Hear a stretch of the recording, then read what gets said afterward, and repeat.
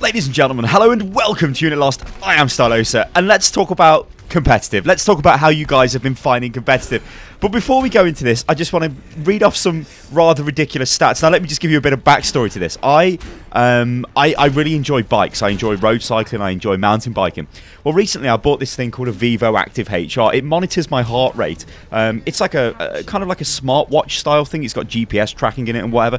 It kind of helps me track my rides and where I'm going and all that, and compare stats with other people who are doing the same sort of thing. But anyway, it monitors my heart rate. Now, my average resting heart rate is around 45 to just under, I guess, 50 beats per minute, which is actually pretty low. I think it's because I'm fairly fit because of all the bike riding I do. I mean, hell, this week I've done like nearly 70 miles of bike riding already, which is a bit crazy. But it's just a thing that I like to do on the side, and you know, it gets me out, I suppose. But yesterday, we did a massive batch of ranked games, and my statistics are extremely interesting to read, because if I just told you that my average resting heartbeat was like 45 to 51 on average, well, yesterday my average resting heartbeat was 67 and my max was 155, and you can clearly see that from the morning when it gets to the time when we started playing ranked, so around about I think it was around about 6 PM, it absolutely spikes, and there are massive spikes. I mean, at one point, it went up to 155 beats per minute, so that tells you how intensive Overwatch competitive really is. And it was like really intensive, for me anyway. So what I want to talk about is my experience with this so far. So I have been playing in a complete team. That means I've got 5 other people, all in voice communication, and we're all working together.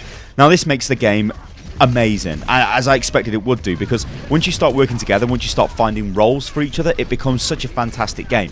Now, I know the issue with this is there are a lot of people out there who are not playing in full 6-man stacks, and the problem with that is I think it promotes toxicity, so I'm kind of expecting a lot of tales of woe in the comments below, because I did play some solo queue back when competitive was on the PTR, and it was a mixed bag. I think, like, I had some really good games. In fact, I put a game on the channel, I believe, on Volskar Industries, where there were people using the microphone. Yeah, it's a little bit awkward because we don't know who these people are, but at least there was some communication. Some of the team were actually using their mics, which you should always use your mic, or be prepared to use a microphone if you are going into ranked, if you've got one available. I mean, if you don't have a mic, you can use the command wheel to sort of give various quick instructions. You can also type in the chat.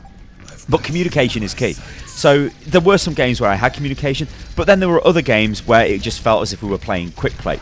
Now, there is a distinction to be made right now. Quick play now is, I don't want to say a pointless game mode, but it is a very relaxing game mode. Competitive, if you've watched my earlier video on the competitive attitude, is where you go to be intensive. This is where you go to actually win. You go to try your absolute best. You do not turn up to think, you know what, I'm just going to try this. I'm going to try Hanzo. I haven't played Hanzo for a week, but I'm just going to play him. You don't do that. You play what you're best at playing, and you also try and communicate with your team. But you have to be flexible, because think about what I've just said. You play what you're best at playing. Now, I'm good with Soldier, I'm good with Zarya, I'm good with Lucio, I'm okay with Reaper. Those are the characters that I've been playing in a 6-man team where we all know who we are strong with, okay? Now, when you're playing in a solo queue, you don't know this, so you have to be a little bit more flexible. What happens if those heroes have all been selected? What happens if you're left with a slot that you're not particularly comfortable with, but you still have to try and fill it for the good of the team? This is where I think a lot of the tales of woe are going to come from. As I said, I'm almost expecting it to be quite a lot, and it's making me a little bit disheartened, really, because I've had such an awesome experience with the competitive, and it's just going to continue for me. And I will keep making videos on the channel showing you guys what's going on. I mean, we played a load of games yesterday. My current record in competitive is 11 wins and 2 losses, which is actually pretty good. I think it's like an 87% or something win rate. It is pretty good. We're doing really well as a team. I am sort of hesitant as to jumping into ranked on my own. Like, I don't think I would. Like, right now, if I'm being honest with you guys, just think, oh, I'm going to play a game of Overwatch. I'm just going to jump into a competitive game. I don't think I'd do that. I'd jump into quick play. And I'd still have a good time. You know, you're still going to get account level. You're still going to pick up loot boxes. You're going to get all of that. It's going to add to your standard statistics. But competitive is a completely different ballgame. I mean, when I look at my competitive stats, although they're only fresh, In fact, let me just bring them up a second, guys. It's a highly professional video. Let me just bring them up in the video. But when I look at my competitive stats, so if I compare my quick play stats, which I've got a 53% win rate, I've got 255 wins and 220 losses. I've got, you know, fairly decent rankings on Soldier, Zarya, McCree, Lucio, Widowmaker, Reinhardt, Junkrat, Pharah. It's just all over the place because I've been playing a ton of different heroes, and that's fine because it's quick play. That's where you go to learn the heroes. If I then look at competitive, and by the way, I'm looking at these stats on overbuff.com. I'll actually put a link to my profile in the description if you guys want to check that out. But then when I go to the actual ranked statistics and I start looking at this, suddenly it's an 84% win rate. And when you look at my statistics for the characters I've been playing, like a lot of them, I'm really high up. I'm in the 99th percentile for a lot of the characters, like, you know, damage done with Soldier, the healing done with Soldier, the eliminations with Soldier and Zarya, the damage with Zarya. So it's a very, very strong performance, and that's really good because I've gone into those games absolutely wanting to try the best. I mean, I've played Soldier, Zarya, Lucio, Reaper, and Winston, and that is it. Those are the only characters I've played in competitive. Those are the characters which I am very comfortable with. Like Soldier, Soldier's Junkrat's my favourite character if you really were to ask me what was my favourite character, but Soldier is the one that I enjoy playing the most, probably. Very closely followed by Zarya. Those are the characters I know if I drop onto them, I will really, really benefit the team and I'll do really well. I can almost say, like right now, I will perform well if I play on those characters. If I play somebody different, like if you put me on a Widowmaker, I'll be okay, but I'm out of practice. Same with like a Hanzo or even a Junkrat or something like that, I'm out of practice. Those characters that I've just listed, though, yeah, I can play really strong with them. But what I want to know, guys, I want to know what your experience has been with this so far. We know there's been a couple of issues. There was the issue with the control point maps not giving you enough XP.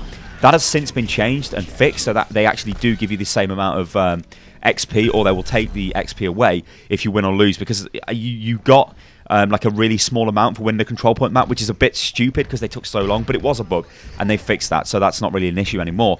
Obviously we don't really like sudden death. That's not the greatest thing ever, but that is being changed come next season, so yeah, that's kind of okay. Which actually the game I lost the very first competitive game I played, and then the second loss was on sudden death. It was on Numbani. I think we had 2 minutes to attack the first point on Numbani. We almost did it. It was pretty close, but I know it's fairly difficult to break down that point, especially if they've got a pretty solid defense setup. But yeah, guys, let me know how you have been experiencing the competitive right now. I think it's available on PC and Xbox One at the moment. I don't think it's out on PlayStation, not yet, but do correct me if I'm wrong. Yeah, I want to, like, don't hold back either, guys, because we need to talk as a community and put forward our different experiences. As I say, my experience have been with a full team, and I will be uploading those videos to the channel because I think they make for good content, and I also want you guys to see how the game can be played when you play as a team that is functioning correctly together and not as just you know, a couple of random guys where it can break down. Because I know it can break down, guys. I know you might get a guy who maybe treats competitive as if it's quick play and all of that, and it can be frustrating. Also, the other thing as well, we'll just quickly touch on this, is we're not too sure how it assigns the skill rating. My skill rating, I think it gave me, was 52 after the competitive games. Yet people in the same team as me were getting like 55 and stuff like that. Not really sure how that was working out, considering how quite strong my statistics were. I mean, they were really strong. Like, I think I had like 480 something eliminations and 60 deaths, and like average damage was 15,000 across all. This was across all of the characters that I was playing. So it was pretty strong. It was a bit weird, but I don't think it's too much of an issue because as you keep playing together as a team, you just will begin to level up. So we're not too sure how it does attribute the skill rating to begin with.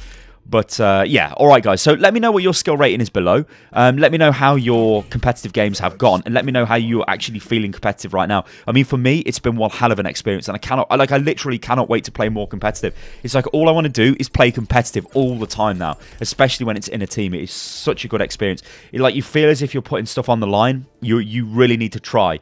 When you lose, it's a bitter blow, but you have to think, why did we lose? What happened? How can we get better in the next game? And for me, it's awesome. Like, I really like being competitive, and it's just great. Alright guys, I'm Stylosa, this is Unit Lost. If you do enjoy the channel and enjoy the videos, then like this video. Subscribe to the channel. You can follow me on Twitter as well, guys. And do send me screenshots of your statistics or whatever you want to do on Twitter, which is @UnitLostGaming. And I'll catch you next time, guys. Toodaloo.